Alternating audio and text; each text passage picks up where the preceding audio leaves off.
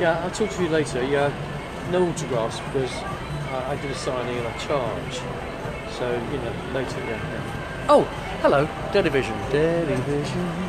Delevision, the 24-hour station. Sometimes 36 hours, depending on my mood. Hello. Anyway, here I am again in Gamla, and my second beer, my second Irish Magnus there, be Jesus. Really strange thing. I trained in the forest yesterday and did about 2 hours, you know, weight down, and did the splits, all my stuff, you know. Me and Spencer were going to go do a charity boxing, kickboxing thing later this year, and I'm gonna lose. You know, it's gonna be fixed, but you know we're gonna. Anyway, that's not the story. Anyway, it's funny.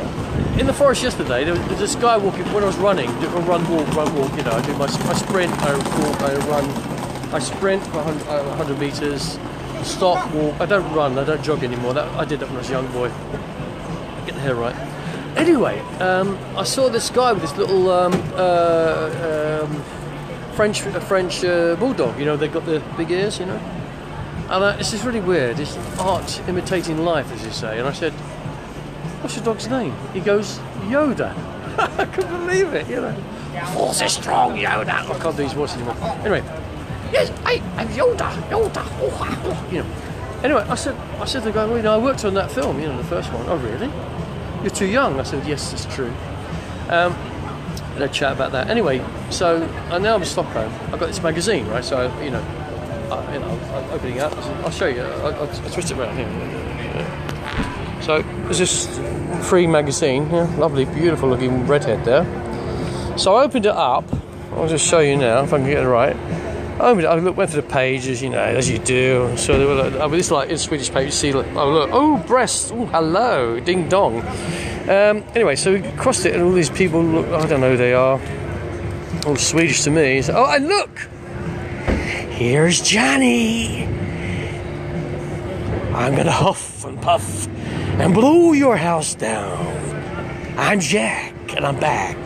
So there's this article about, I can't read it, it's in Swedish, and there we are, Shining has followed me again, you know, because I worked on The Shining. And this article, I think, has things about Albert Hitchcock, Stanley Kubrick, François Truffaut, Orson Welles, and Federico Fellini, and some of those, Akira Kurosawa, it's Japanese, I can't remember. So that's good, isn't that cool? Yeah. So, there's funny movies, and go back to me, where am I? Let me go back, yeah. It's really strange, you can see my eyes because I'm so beautiful today.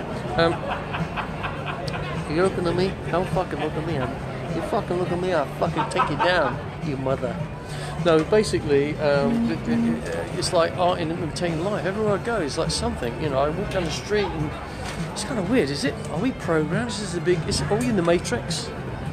You know, are we in the Matrix? But maybe we are. Maybe it's a big fantasy. Maybe the Earth's flat. Maybe we didn't go to the moon.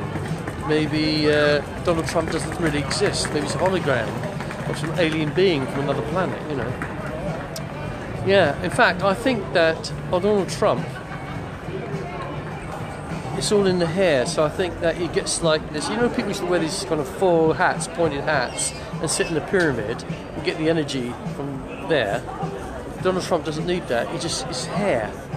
It's like an aerial picking up this cosmic rays, and and like it takes over him in the morning. He starts going on Twitter. He doesn't know what he's talking. He's got Tourette's. He's most probably got this kind of thing where he, as he, you know, does his tweets, he doesn't really realise it. It's like goes straight through him. It's like one of those people who are medium. He's like a medium rare, you know. He likes his steak medium rare as well. So it's like going through him, you know. Donald Trump. I can't do his voice. I don't want to do him. But anyway, that's it really.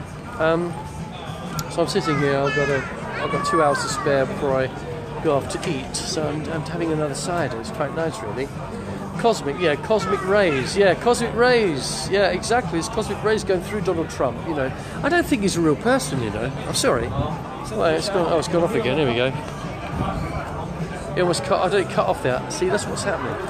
Talk about Donald Trump or anything American, you get cut off. Yeah, they're watching me. They're watching you. FBI, CIA, FBI. You know, powers that be. You know, Illuminati. They're all following, looking at all of us. Fucking. Do you know I want to get a task force of elite SAS people? You know, a big group, maybe a few hundred. Take out all these bloody fundamentalists and tin pot leaders and have a peaceful world. Sadly, as Joseph Campbell said, you know, war is a great kind of adventure, a great poetry. You know, the war is a what's his quote? Joseph Campbell's quote. It's a big poetic adventure.